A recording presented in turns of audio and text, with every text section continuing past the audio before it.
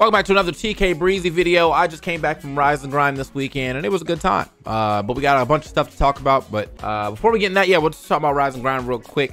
If you didn't watch Rise and Grind, I actually had more tournaments this time around. It wasn't just a Ultimate tournament. At an Ultimate, at Melee, and at Street Fighter. And I think there was another game there, but I think it's just escaped me. Oh, Mortal Kombat. Mortal Kombat was there too. Melee was won by Salt, so big shouts to that. We are big fans of Salt here. So excited to see them win. Ultimate was won by Mia, which was interesting because I feel like there was really some good storylines there in that top 8 too. I know that Lima was playing out of control for a bit. You know, we had Mutace there. MKLeo didn't even touch top 8. I don't even think he touched. I think he got 13th, bro. Like he wasn't farming at all. We had a lot of underperformance there at Rise and Grind, but it definitely led to a very interesting 17th. Sheesh. But yeah. So that was the results. As far as like my experience, I went on Saturday because I picked up Vicky from the airport on Saturday, and then because she's flew into Austin instead of flying into Dallas, so I picked her from the airport and then we drove up there. It's like a 2-hour drive, you know what I mean? Nothing crazy. And then I went on Saturday. I hung out. I meant mostly to hang out. Like, you know, there's a couple people that I wanted to see. You know, big shouts to Fabs. He was there. Lyric was there. Momo was there. Joy. Nerf, just like a bunch of my friends and whatnot. I went to go hang out with them, so it ended up just being 2 days of me like kind of chilling out and partying and whatnot. You know, we went to this karaoke spot called True Love twice. That was lit. I dropped Redbone on them. They wasn't ready. You know, I was hitting the high notes. They was like, sheesh, I didn't know he had pipes like that. Yeah, I'll be doing that anyway. So as far as the good of that tournament, the layout of the event is great. There's actually a super huge friendly room that I didn't even find until the last day. So if you want to play friendlies all day, there's that. It does feel like there's a lot of space. So for most people, I think Waco's kind of hard to get to. The Waco airport is super small. So you either fly to DFW, and then you take an hour and 30-minute Uber or get picked up, or you fly to Austin and take a 2-hour Uber or get picked up. So yeah, so you know, it's kind of an inopportune spot, but it is a cool area when you do get there.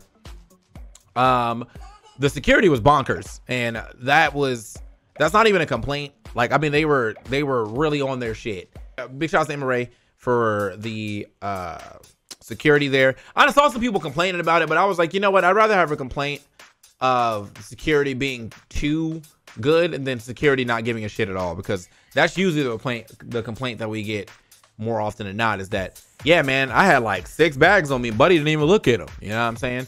So instead, man, yeah, they was going through some bags. You couldn't leave the venue without them seeing your badge. You couldn't be in the venue really that much without them seeing your badge, which, you know, that was a little heavy-handed, but at the same time, hey man, the security's doing their damn job. So they definitely very, very thoroughly searched bags. Yeah, no, it was the security in that event definitely went crazy.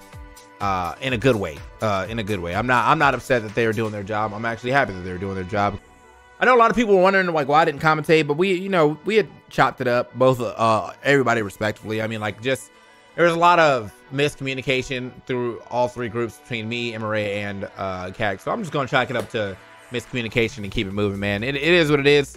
I don't have to commentate every event. I know that the only reason I think this one's super weird is because, yeah, I do live 90 minutes away, and people were probably like, when I showed up, they're like, yo, like, what you doing here? And I was like, I'm just vibing, bro. Sometimes I just come to vibe, you know what I mean? And the vibes are good. Mia called everyone free, or called the US free, and he has every right to say so right now because he farmed. So, you know, I'm not gonna be like, wow, I can't believe he said that, because real shit, he beat my ass in this game. So yeah, I mean, like, I ain't gonna say, you know, I ain't gonna say that he didn't farm. Overall, Rise and Grind success. I don't have any like qualms with the event. I just wish more people would, like, you know, go. All right, our next subject. So at the Tekken, at a large Tekken tournament, I actually can't remember the name of this one. I think EGX. In the middle of winners finals, these activist morons jumped on stage and spread paint all over the monitors and venue. And there's a video actually for it. Let me go ahead and find the video real quick.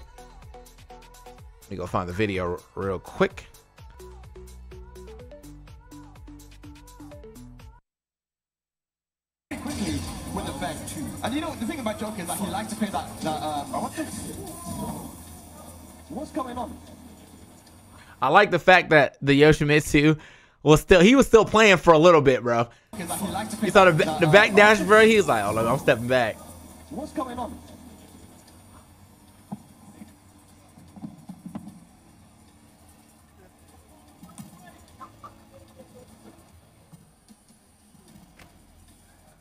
We are just stop oil, and we are demanding that the UK government immediately cease all new licensing for coal, oil, and gas. The UK government is playing with our lives. We've got tipping point after tipping point, and it continues.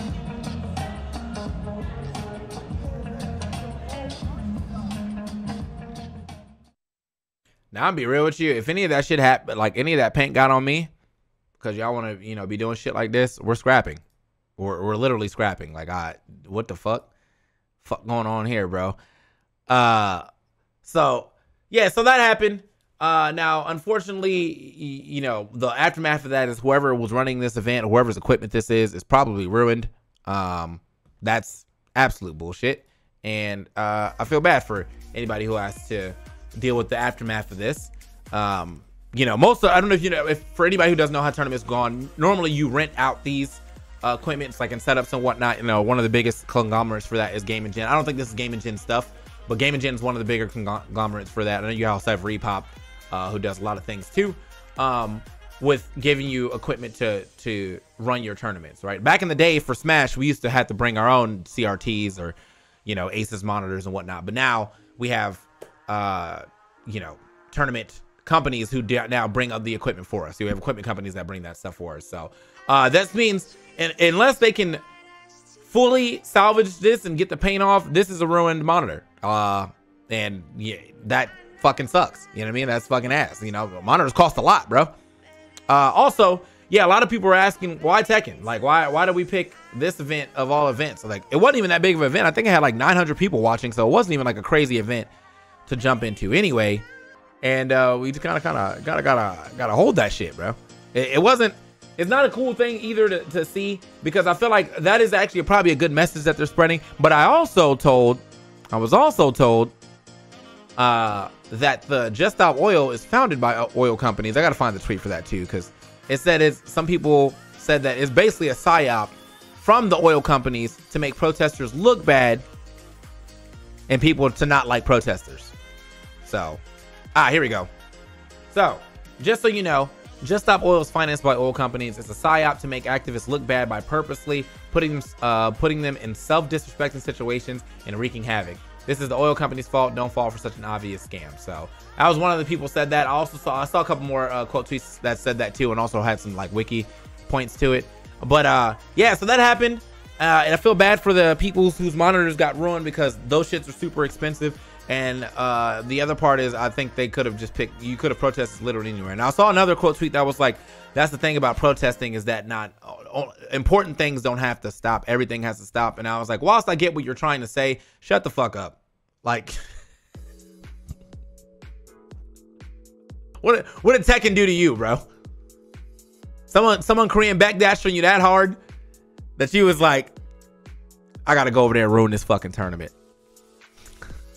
The daughter of an oil lord is the owner of the org. Yeah, see, that's not really hitting. That's not really hitting for me, unless she's like doing it to get back at her dad. Like, someone in the comments is gonna be mad about this comment, because they always say I be making race jokes, even though EE does it way more. But trying to get back at their dad, like when you date a black dude, you know what I'm saying? Like, all right, I see what she's trying to get at, but we could have done this better ways. We could have done this better ways, bro. It's not funny for when white people do it, because half the time they're not jokes, bro. Y'all call someone the hard R and be like, I was joking. I was joking. Speaking of not a bit, we're going to move to our next topic. This shit stain of a person is still making his way back. Look, Melee is not that good, okay? I'm going to be real with you right now. Melee is not that good to where you need to center your whole life around this type of rhetoric. This man got banned because he's a shithead. He then tried to apologize, right? But it wasn't a real fucking apology, right? We then like, we're like, hey bro, like we know that's not real. And now he's just been on this very big tirade of being like Melee, Gale, and it's not about the game anymore and all that other good shit. So no fluxes, which name I normally don't like to say, but I'm gonna say it now anyway. This fucking dumbass. So he's got the Make Melee Great Again hat, right? He says Melee was great. And then the woke mob, whenever you hear that, that's when you know they're already on the wrong side. Melee was great. And then the woke mob turned it into Gale. I'm sorry, no, that's a fucking bar. I saw somebody say, unironically, if you put Gale on a black hat in rainbow font, I would buy it. And I was like, to be honest, I would do the exact same. I don't even wear hats like that, but I 100% would buy that fucking hat, dog. Oh, it said Super Smash They Them Gales for the Nintendo GameCube system. I saw that shit. I was like, all right, y'all niggas are tripping, bro. But anyway, turn it into Gale, and it's no longer about the game. It's about gender now and getting approval for giving up on being a man. Okay, they wanted me to sell my soul and just say I did something racist and look sorry for one black guy that got offended by looking in the mirror. Order this and wear it to the venues. TOs ain't shit except Juggle Guy. To which one of the quote retweets for this was, man, I would hate to be Juggle Guy getting an endorsement like this. He said he caught a stray off of an endorsement. I was like, yeah, that's facts. This man has not, he's not going to ever get back into the community. He has been one of those people that's been like trying to make ban people tournaments to get rises. More often than not, he's just getting dunked on Twitter and then telling people to go fuck themselves and then saying more racist shit as per usual. Oh, yep, here we go. The sheep leftists need to get through their heads is that when I did do the apology, they treated me like garbage anyway. Guess fighting back is the same as why would I stop? Do the ban already. Pussies. TOs aren't cops, by the way. Y'all cry about real cops though. That's what they said. He also hates BLM. You know, we've got several videos of him talking about that and how BLM sucks. All this just is in a way of me saying, come on, bro. Ah, here we go. This is a good video. BLM ain't shit. Fuck you, losers. BLM ain't shit. Fuck you, losers. Anyway, so yeah, there's nothing really to add to the story except for this guy's fucking lame, and I think those hats. Unironically, if somebody else made that hat, that shit will be fucking funny. But because he made the hat and truly believes in this shit, right? Truly believes in this shit, can't do it. Yeah, that fucking sucked. That guy's never gonna make it back in the first place and will continue to get dunked on. All right, last thing last, the registration fee for Genesis. Now people are flipping their shit, right? Because Genesis is expensive this year. Now, if you realize the Genesis is one of the biggest, if not the biggest tournament usually of the year for Smash.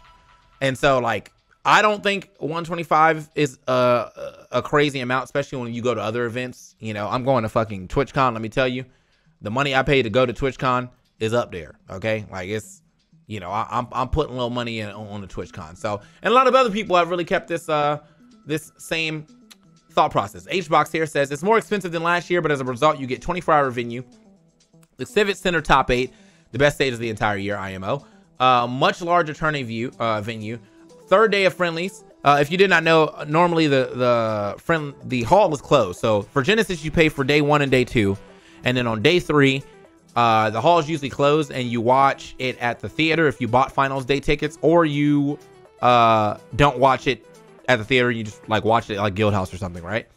Among other perks, though, I do get it for one tournament. I do get it. Like, right? Like 125, okay, for sure. It's a lot, and it's more than last year. But for the people that are like acting like Genesis just arbitrarily decided to just raise the venue fee for no reason, and they're like, you know, making tweets. Like, this is the part of the rhetoric that Smashers don't understand money. We are in a fucking recession, bro. It is already, most TOs are running at loss already as is, and that's why you kind of see so many tournaments really shutting down and whatnot. But to ask for an extra 25 in this current economy is not as crazy as y'all make it seem, bro. Like, it's really not. Wisely says Genesis should charge more, even to be honest. And here's the registration prices. you know, for other Smash tournaments. So G9 was $100. The Big House 10 is $75. Now, I understand the Big House 10 is usually also another big tournament, but Big House 10 this year is not looking that good. I'm be honest with you. It doesn't look that good. Riptide, Shine, $75. Shine sucked. Now, honestly, Shine should have been free. You know, like if we're gonna be if we're gonna be truthful. Other general gaming, combo breakers, $100. Evo, $170 with top 8 arena. CSGO majors are $120. Rocket League shit, $108 to $130. MagFest, $135. TwitchCon, $129 a day. PAX 4 day is $247, right? So $125 in comparison to all of these, and knowing how I feel about that tournament and last year's tournament, and then on the other tournaments that are charging and everything else that I've been to, $125 is more than fair. You know what I mean? It's NorCal, it's Cali. It's NorCal. You'll most likely see most, if not all, your friends there, because that's usually the tournament that most people go to. It's a 24-hour venue, so you can go there and play friendlies whenever and get wild, or, you know, always have somewhere to hang out. That's what we did at Riptide. Riptide, we literally just went back to the venue at like 3 and drank and vibed. You know what I mean? So yeah, I'm not gonna agree with the people that are saying that like this is too much and the people or being greedy. I will agree with the people that are like, damn, I don't know if I can afford it. Cause again, economically right now, whoo, shit sucks, right? But I'm not gonna throw this blame at the TOs and think that like Bobak sat down and was like, you know what I want? An extra $25 from these niggas for no exact reason. I just want $25 more. Nothing changes. You know what I mean? I just want $25 more. Give me your money now. Like, he didn't sit there and do that. It all makes sense why there's a little bit more when you break it all down, okay? Like, this is not deterring me from going to this tournament at all, bro. You know? This is not going to deter me to go into one of the best events in the, if not the best event usually of the year every time. Does not deter me at all. And I will be there, and I'm gonna pay my $125 or just get hired, one or the other. But if I wasn't, even if I didn't get hired for Genesis for some reason, I would still be there. That's just one of my favorite tournaments. I mean, I go to tournaments all the time now just to kind of like, if I didn't get hired but I want to hang out with people, I'm going. You know what I mean? So yeah, man, I don't know. Like, Smash community, once again, you broke niggas to stay broke. But I'm gonna pay my money, the dues where the dues be, right? Thankless jobs, tier list, production, TOs, large gap, commentators. Well, actually probably volunteers between that, and then large gap again, commentators, and then large gap, appreciated people or top players. That's it. So anyway, that's gonna be it from this video.